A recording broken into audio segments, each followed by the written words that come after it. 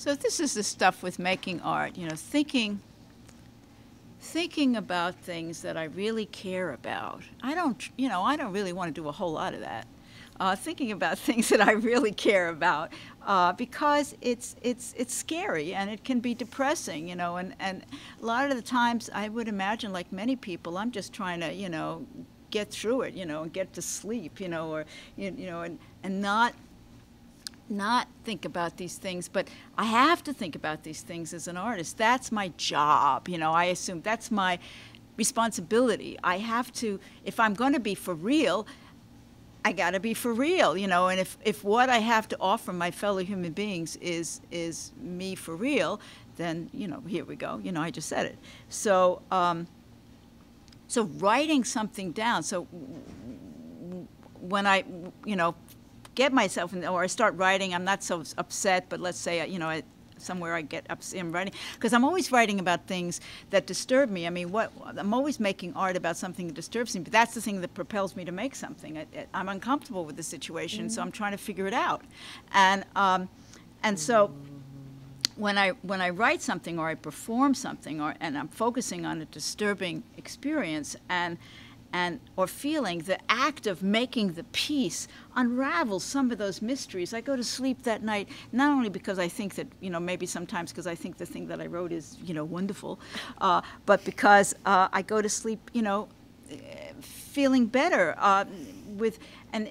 because I've had some insight, and it brings it brings a more solid peace of mind than I had before I was prodded into, however, for whatever reason, into thinking about this thing that disturbs me, that I couldn't avoid. You know, I mean, what could prod me except, I mean, it's, you know, what makes things move except, you know, something pushes them, and usually you're not aware of what it is that pushes them, and or at least I'm not, you know, unless it's something very dramatic.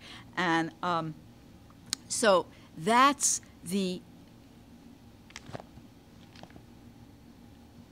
why I make art, and I think that's a big purpose for it. It's certainly a purpose for it, for me as an audience to other people's art, and a good reason to keep it going.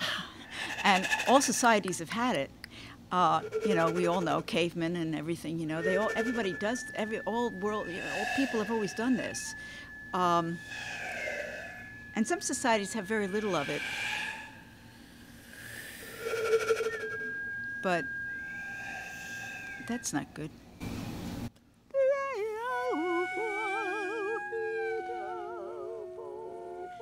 Somebody told me a story about some place where there are very few festivals and very few anything, and people had worked all the time, and they don't have drawings, very many drawings. They must have had some, you know, but it's a dry life. You know, you eat the same foods, and you...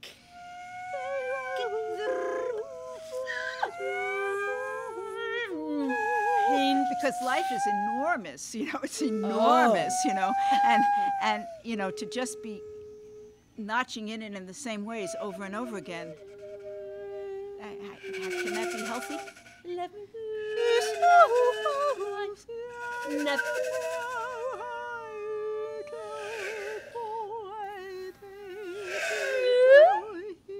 I went to a graduation today, a graduation of a friend of mine, and people were saying, yeah, it's just the beginning, you're just the beginning, you're just going out. I mean, I don't know what happened to the other 24 years of her life.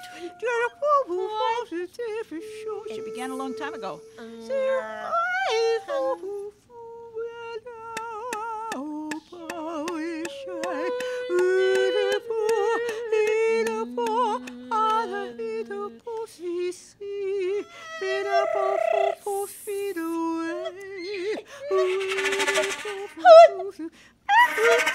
Because it could be the beginning of a new phase. You know, we're always beginning.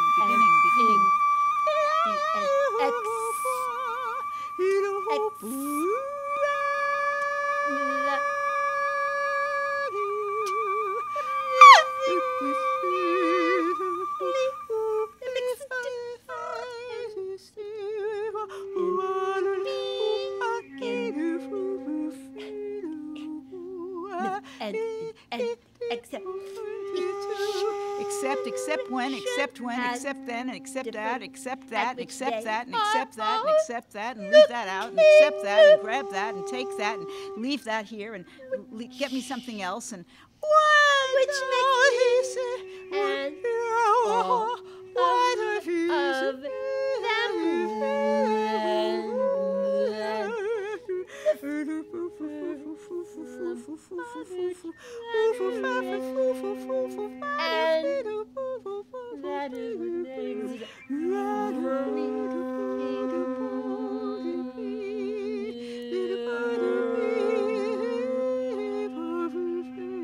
You can catch us on the web. This is the facts. We're on M&N, and you can catch us on the web. And you know, I hope you enjoyed yourself. And you know, I enjoyed myself. And why we